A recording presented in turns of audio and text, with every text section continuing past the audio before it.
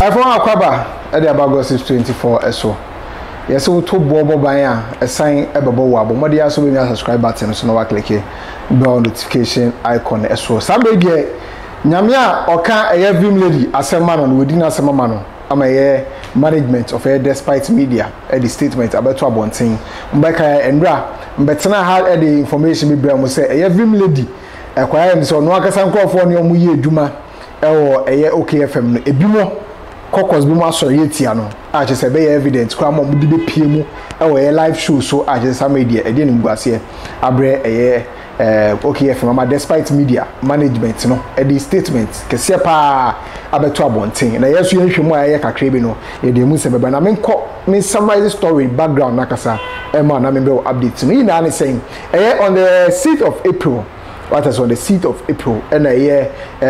OKFM so at the actually be a show no when you say Kwame Nkrumah Tikese and a hostess a show no I just one and Kwame Amomo and one of a presenters and as a reporters I wore a year despite media especially specifically OKFM and as some international on my show no a moon newspaper review moon interviews near the idea no my year I'm a show na kama now when at this particular day no omoko tena sen and omo yom adwen se ombeka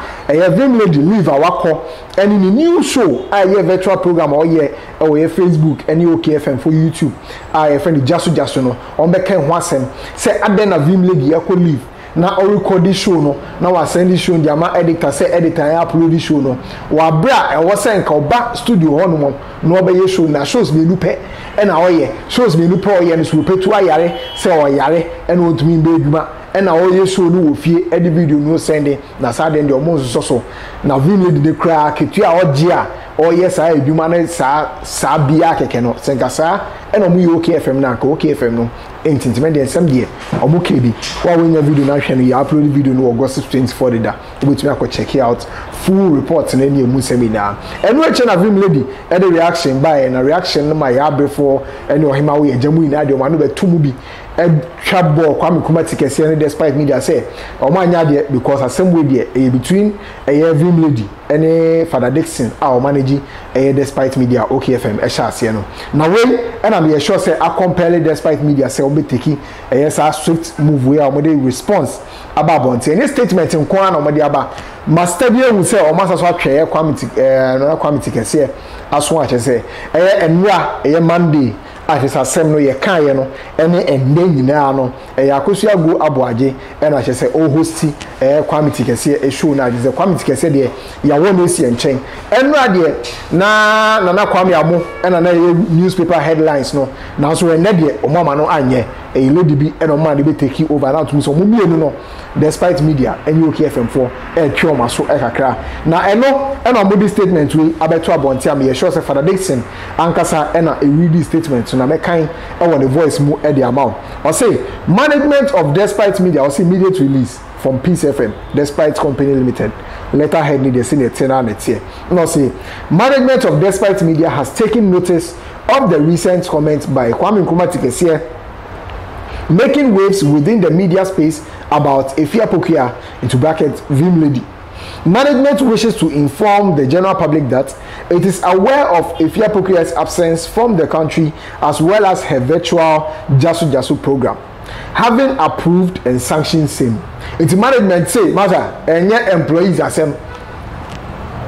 And yet Kwame Nkrumah Tikese and Kwame Amo asem so mbeka send a virtual program there. OKFM and virtual program and they be any masem. Omo management are approve show no. Omo ya aware of show no. And on my sanction show this show no enkoso. Also, as an organization, it is within our rights to grant a staff leave with or without salary depending on the circumstances, and this is no exception. Other matter, omo abotiwe,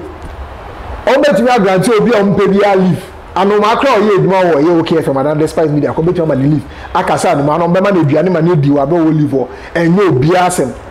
Enti enya Kwame Nkrumah Tikese asem say oba be ka Efia Pokia na say Vim Lady pay ho asem radio so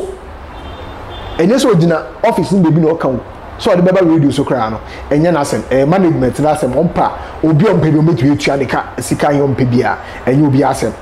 and I'm just saying Kwame Nkrumah Tikese's personal opinion on the matter or comments probably made without malice.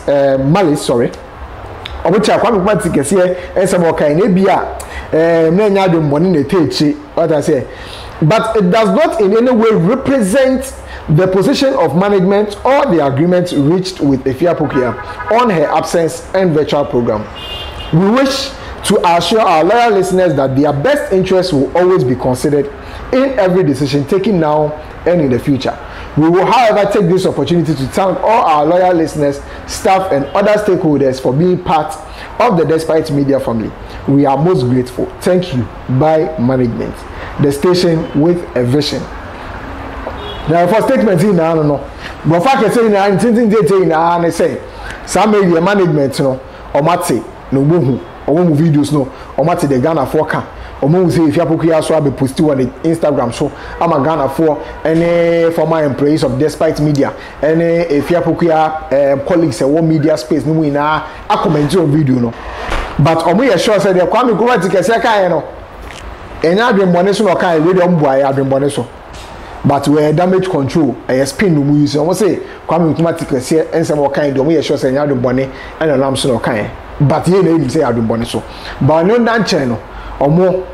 sa statement na Kwame Nkrumah Tikese make here there enyo omo view and some position on if yapokuya ni leave oko ni salary omo de ma no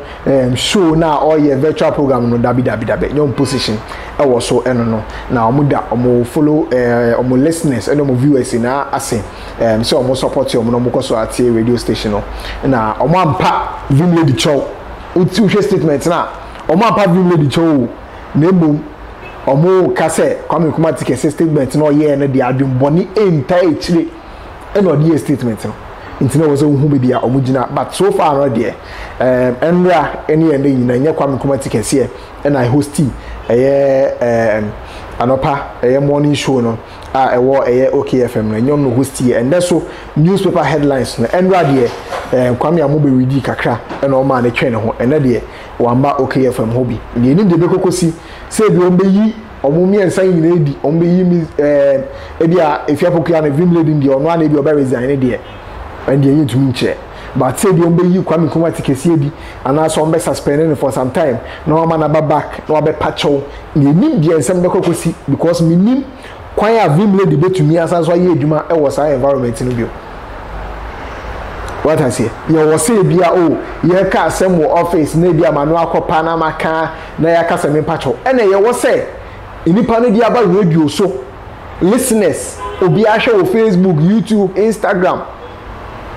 In the panel, about radio so man I clear. So on any colleague we our same. What to me a colleague ni salary won sem leave our call eduma or ye. What to me a chese on no or didn't mo jakra G. OKFM ni si ho de na udumu say vim lady no o enya de betumi ne Kwame Nkrumah Tikese na a competitive mini kwa vim lady be fa so e de aye edwuma e wo OKFM so betumi akọ edwuma wo bima na etum say aye odo awo e de ma Despite Media ne Fadda Dickson ni ebia journalism ni tin no betumi akọ edwuma wo papa say Kwame Nkrumah Tikese any vim lady be edwuma biom de